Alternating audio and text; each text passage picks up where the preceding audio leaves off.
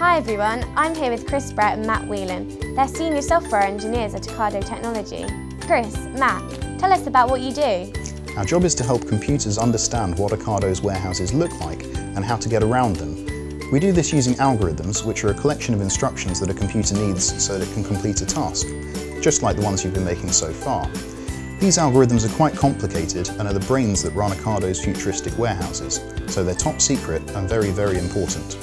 Part of this is designing the software that automatically moves containers around our warehouses on conveyor belts, making sure the right shopping goes in the right containers and that they end up by the correct van, ready to be loaded and delivered to the customer's house.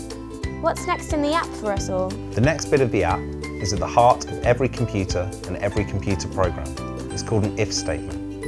An if statement is a very simple idea that's really important to understanding how computers think. We all use them in our daily lives. If it's raining outside, we need to get an umbrella.